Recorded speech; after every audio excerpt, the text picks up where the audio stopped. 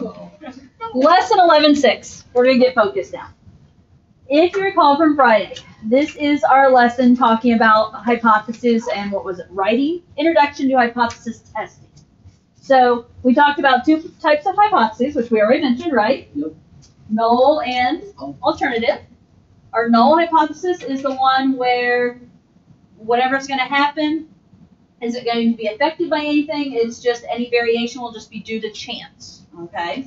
And then the alternative hypothesis that's a hypothesis where there is some outside force affecting, and any variation in those amounts are not due to just chance, but in the case that we've been talking a lot about, the fuel additive, right? Okay. And so if you real briefly go back and review, okay, we started off looking at this car has been getting 34.6 miles per gallon with a fuel additive 35.5.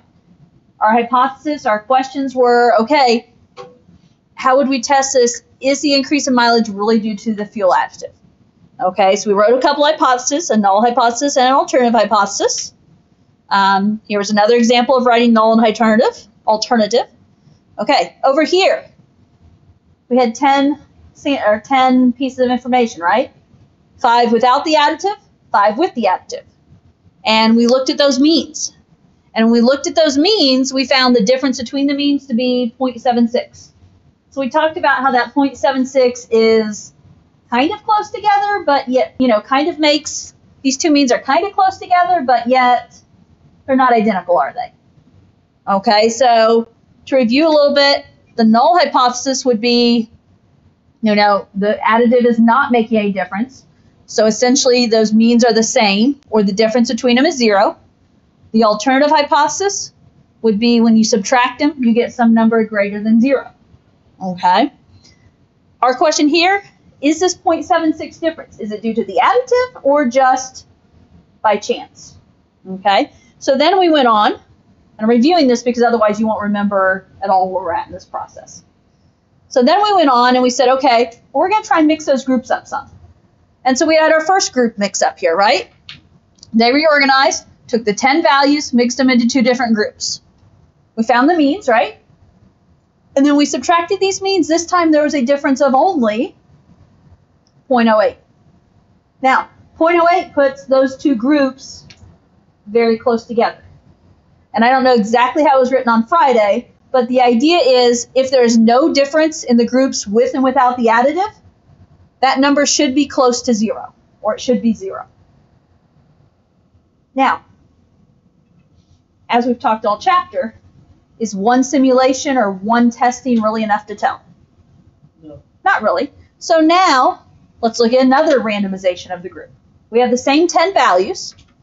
This time, they said one group has these values. So there's 5 of the 10 values listed there.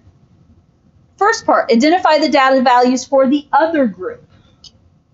So go up to your chart here.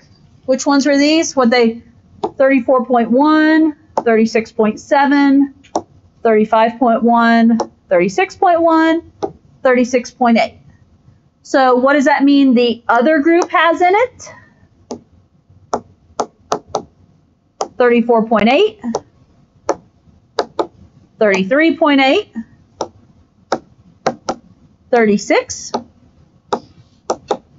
32.9, and 33.1. Easy enough. I just listed the other 5. The bottom part of this asks us to calculate the difference of the means for the 2 groups. In order to calculate the difference of the means, that means we need to find both means. So if you would, grab the calculators and find the means.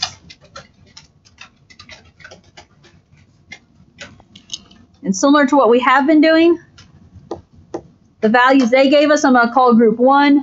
The values we listed out, I'm going to call group 2.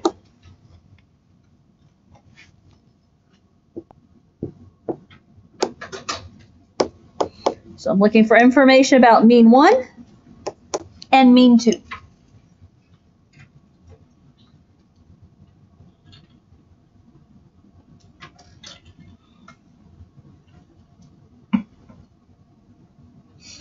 What you got? Group 1 is 35.76, and group 2 is 34. I agree. Now, I will say for group 1, when you add these numbers, 178.8 divided by 5, and I do agree with the 35.76. Group 2, when you add them, you get 170.6 divide by 5, and you're at 34.12. So it asks us to find the difference of the means. So how do I find the difference? I take the two and subtract them. Now, my thing is to subtract them. I feel like the easiest way to say is just always do bigger minus smaller. In this case, that means I'm doing the 35.76 minus the 34.12. And what is that difference? 1.6 what? 4.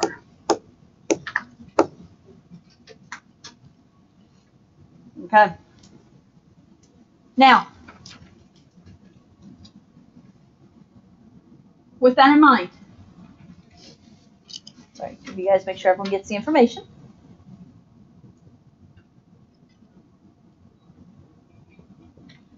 That in mind, in the previous example, those groups, the difference was 0.08, right?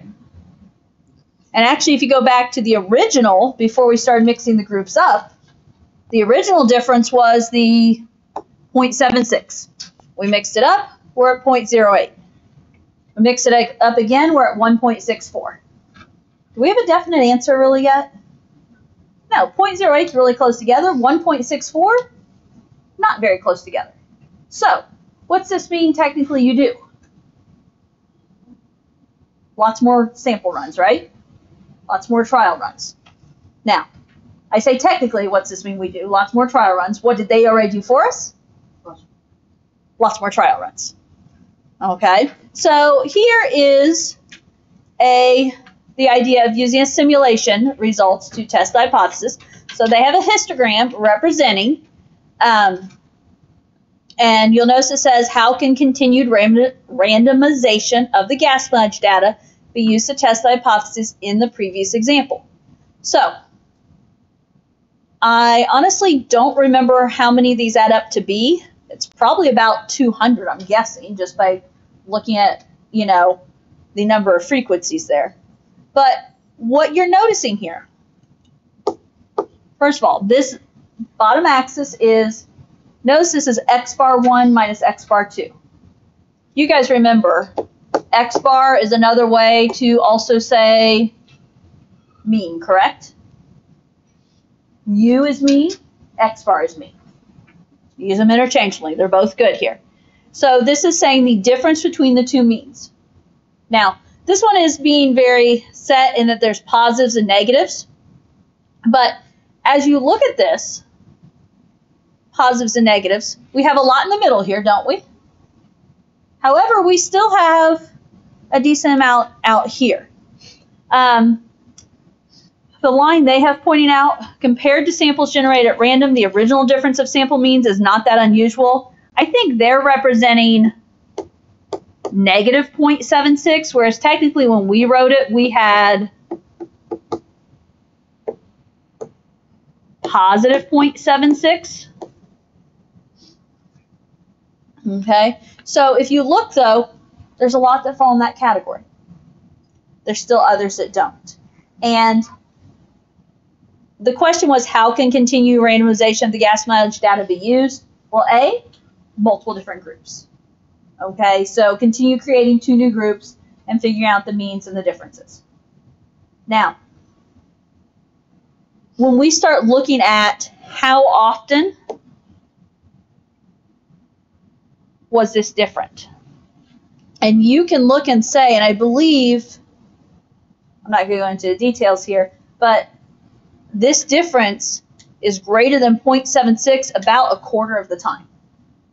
Okay? Now, if that difference is greater than 0.76 about a quarter of the time, again, we don't really have enough information yet to say that additive isn't working. because it's still working a decent amount of the time, isn't it? And this is where the direction we're trying to go is, okay, is that additive working? Is it not? A big part of the issue right here, how many numbers were we adding and dividing? We just had groups of 5, right?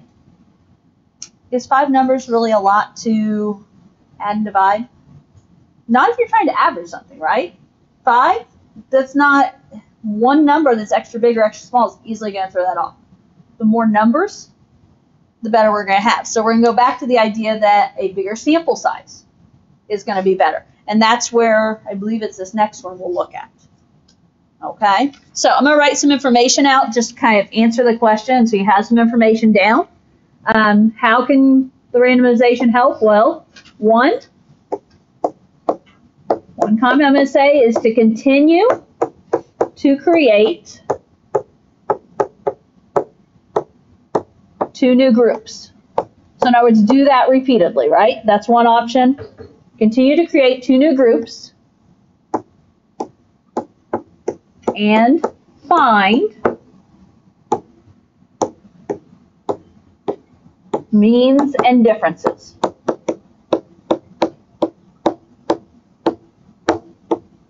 Okay, so that's one thing you want to do is continue to find those groups, find the means and differences.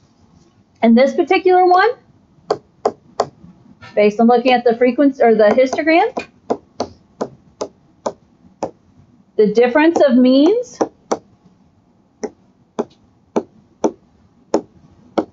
was greater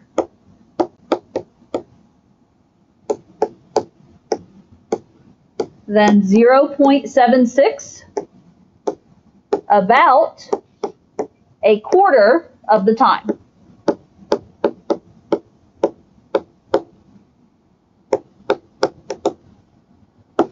And again, that's viewed by looking at our histogram there.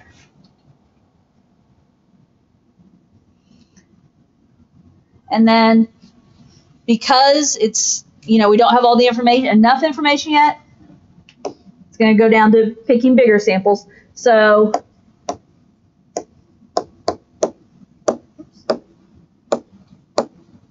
small samples do not give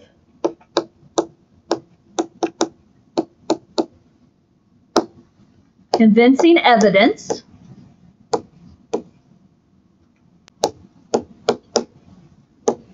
the additive improved gas mileage.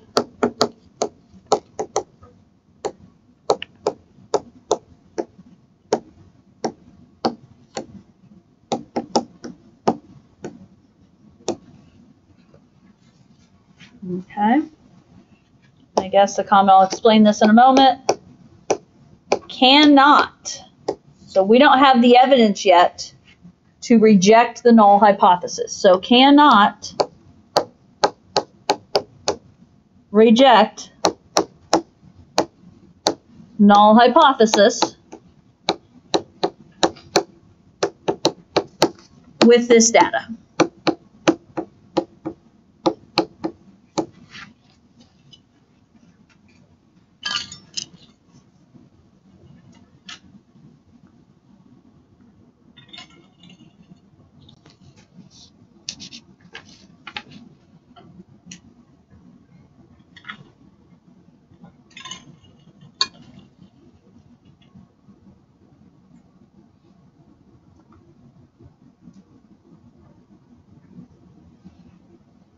Now, if you go back and look, our null hypothesis was that both groups would be about the same, so the difference between them would be 0. We have some close to 0, but we still have a decent amount away from 0. So that's why we don't have enough evidence to reject the null hypothesis yet. Okay. Now, when you start looking at the bottom part, what's the bottom part do? Gives us not just 5 in each group, but 10 in each group, I think? Yeah. So, you can start finding the means of those 2 groups if you have what you need written down from this page. Which is what I was trying to make sure. Do we all have what we need here? Looks like it. Okay. The fuel additive was tested again, resulting in the data displayed below. Use a simulation to randomly assign the data into the two new groups, which is done.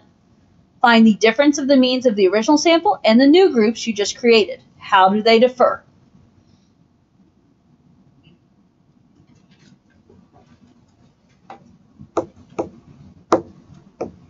Like I've done every step of the way, I'm going to label these groups 1 and 2.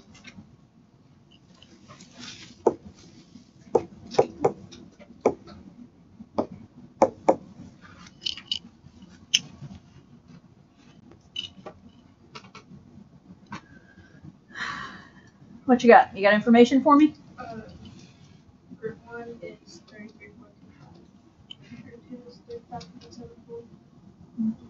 I do not have 33.25 exactly. Or 33.25. Okay. Yeah. Which comes from, you actually add it and get 332.4. You divide it by 10. It's 33.24. What was the second one? 30. So 35.74 means we, yes, added to be 357.4 divided by 10. We get 35.74. So, and like all the others, find their difference. Subtract mean 2 minus 1, or as I said, just think bigger minus smaller. That's the easier way to think about it. What do I get when I subtract these? Okay.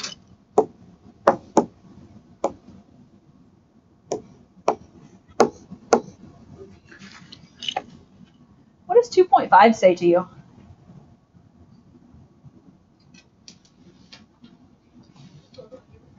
The groups aren't close together at all, are they?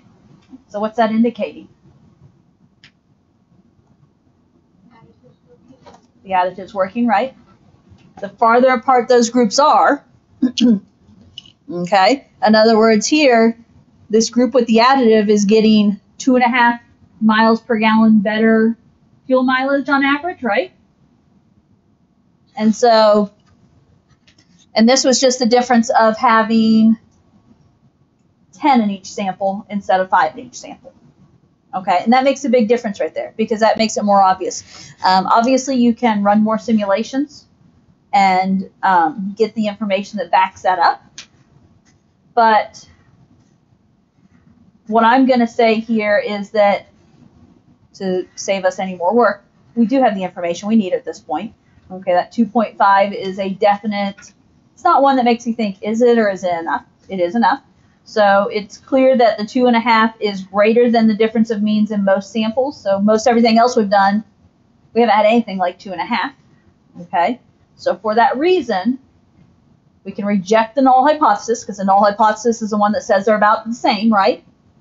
And then we can, I want to say accept. I think they use the alternative hypothesis is supported is what is a vocabulary you'll see in Sophos. Okay, so I'm going to write some information again. It is clear that 2.5 is greater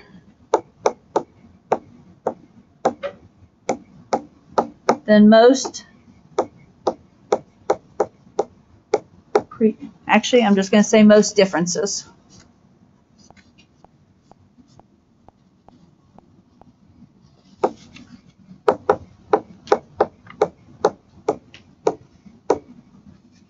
Okay, so the null hypothesis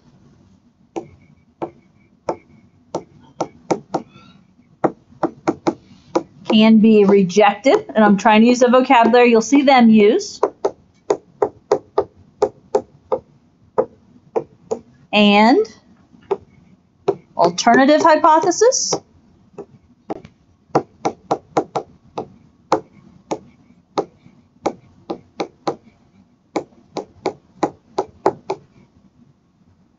is supported.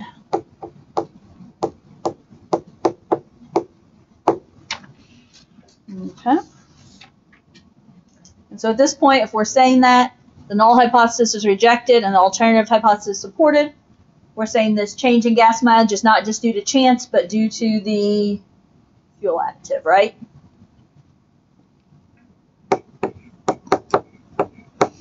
So I'm going to write that also. Difference in gas mileage is not due to chance,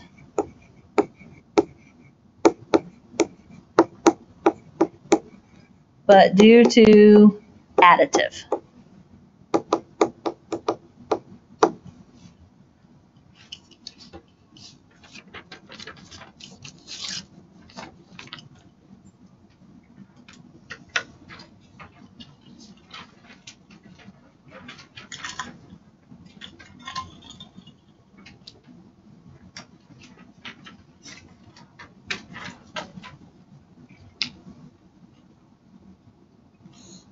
Okay. We have one more, I say one more example on the back side, but it's basically one big example, and we get to get away from talk about the fuel additive. We're going to talk about best bet mac and cheese. Because why not, right? For the record, I do not come up with these examples. I take them out of the book. So, just saying.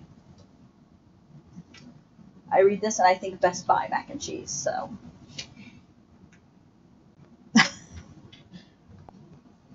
Okay, Best Bet Mac and Cheese reports that the average price for a box of their product is $1.45. A marketing company selects a national sample of 100 retail prices. The standard deviation of prices nationally is 20 cents, and the mean of the prices of the samples is $1.65. Does this study provide strong evidence that Best Bet's claim is false? Okay, so read that question there. Does this study provide strong evidence that Best Bet's claim is false? And what was their claim? Best Bet says that the average price of their product is $1.45, right? So this marketing company is saying, does this study provide strong evidence that their claim is false? So this marketing company is claiming what? This marketing company is trying to say Best Bet's claim is false.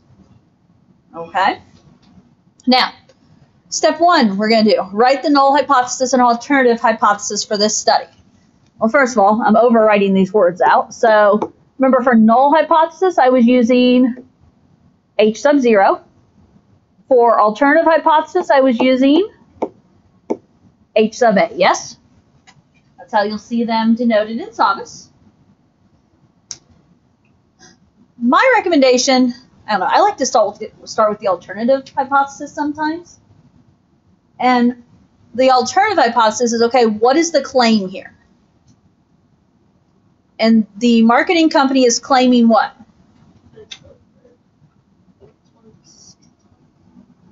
Well, they're not claiming it's 165. That's their study. But they're claiming that Best Bet's claim is false. What was Best Bet's claim? That the average price is $1.45, right? So if their claim is the average price is $1.45, the marketing company is claiming that's false. So they're claiming that the average price is, I'm going to say, not $1.45. Does that make sense? Okay. So we're going to claim the alternative hypothesis is that the average price is not $1.45. We don't necessarily have a less than or greater than. Okay. They're just claiming that it's not that.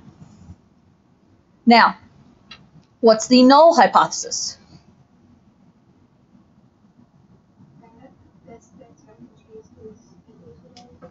Right. Okay. That the average price is $1.45. So the null hypothesis is just kind of the basic, without any, I say without anything changing or whatever, but basically what Best Bet's claim is. Their claim was $1.45. The marketing company is saying that that's false. It's not $1.45. Okay, I'm gonna make you dig in your brains. In order to help figure this out, step 2 suggests that we find the margin of error. Okay, well, we had a formula. Not in 11.6, but back in 11.5. Actually, we had 2 formulas for margin of error. Do you remember any of them? 2 mean over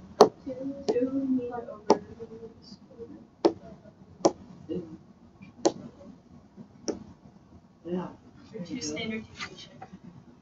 Okay, so you guys had the right idea. 2 sigma over square root of n, which is 2 times the standard deviation divided by square root of n, which is the sample size. Ring some bells then, right? You didn't even have to dig out your 11.5 notes. I'm so impressed. It's in there some. And that's from like several days ago. Okay, do the math. 2 times, what's our standard deviation? 0.2 divided by square root of n. What's n? The 100 samples. Okay. 2 times 0.2. My brain says 0.4. Divided by square root of 100. Square root of 100 is 10. So 0.4 divided by 10? 0.04. Now, that is our margin of error. What is this problem talking about in terms of numbers? Not percentage. It's all money, right? Dollars. So this is actually for what? 4 cents. Okay. If we had a reason to turn it into percent, yes, it's 4%. But everything else is in terms of dollars and cents, so we're going to talk about this being 4 cents. Okay. Use the sample statistic and margin of error to predict a range of reasonable values. Do you remember doing this? Yeah. This is where we did the sample mean, or that's what we're going to use here. Sample mean plus or minus the margin of error. Now, what is the sample mean here? 65. This is the 165 because we're trying to find that region that range that the marketing company is claiming.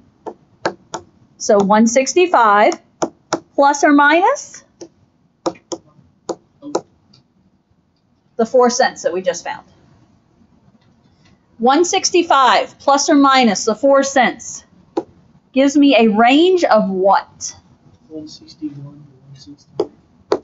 Okay, $1.61 to $1.69. That is our range of reasonable values. So based on the national sample that the marketing company does, based on their mean and their standard deviation, the range of reasonable values is $1.61 to $1.69. So, compare the claim to the predicted interval.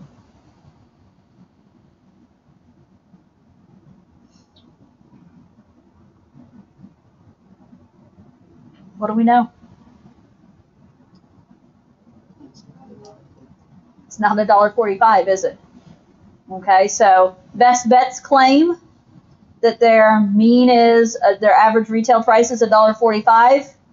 It's not correct, is it? So we are going to be able to reject the null hypothesis, if you will. Okay, and that's because it falls outside that range of reasonable values. So I'm going to put that in words. I'm going to say the claim of $1.45 falls outside the range of reasonable values. And that range of reasonable values being the $1.61 $2.69. And so for that reason, since it's outside that range, we must reject the null hypothesis.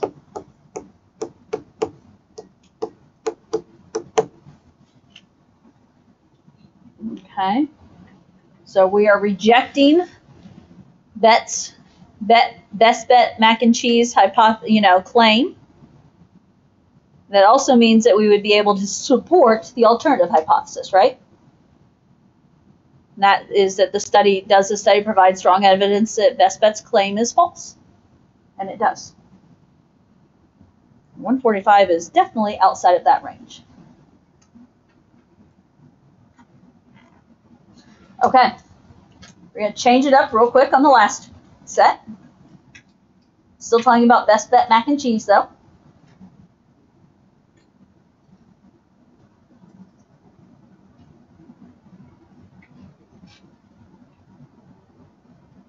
And that is Best Bet revises their claim and reports now an average retail price of $1.60. A second marketing study sampled 300 prices for Best Bet mac and cheese, finding a mean price of $1.64. So now, what is the margin of error for the new sample?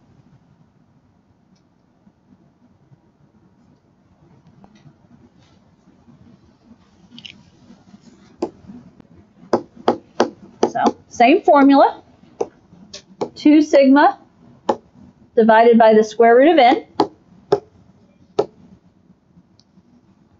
Did they give us a new sigma? No, since they didn't give us a new sigma, guess what I'm going to say? Use the old one. So the old sigma was 20 cents, I believe. So 2 times the square root of 0.2 divided by, or 2 times 0.2 divided by the square root of, this number right here underneath recording, isn't it? Yeah. Okay. So your in value is right there. Just about did it. Okay, do the math. 0.4 divided by whatever the square root of 300 is. I got 0 point for you. 0.02. What? 0.02. Yeah. I know it's 0.023. It's a big, long, messy decimal, isn't it? But if we're going to make this match the rest of the problem, we need to put this in terms of 2 decimal places money, right? So 0.02. So officially that is going to be 0.02 cents.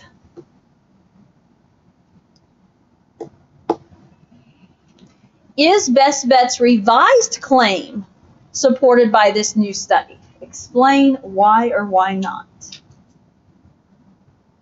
Well, what do we need to find now? Well, we already found the margin of error, but yeah. And I'm writing it as new interval, right? So that new range of reasonable values. In order to do that new range of reasonable values, what are we adding and subtracting? The 0.2 onto what value? The 164. So 164 plus or minus the 0.02. And what's that give me a range of? 162 to 166. 162 to 166. So is Best Bet's revised claim supported by this new study? No, because $1.60 is still outside the range of reasonable values. So I'm going to say no. $1.60 is not within the range of reasonable values.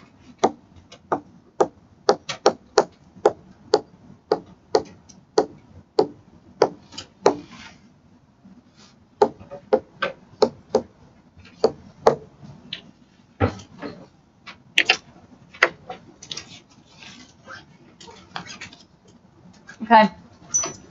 You have homework due tomorrow. I believe there's 10 questions. I think I had 14 to choose from, and I got rid of some that were big long paragraphs with lots of drop-down boxes that were on the more confusing end to fill in. So see what you can do with the homework. Do the best you can. Let me know if you run into questions, problems. I know this is kind of I feel like this is a tough lesson to do homework on, but do the best you can. Let me know what questions you run into.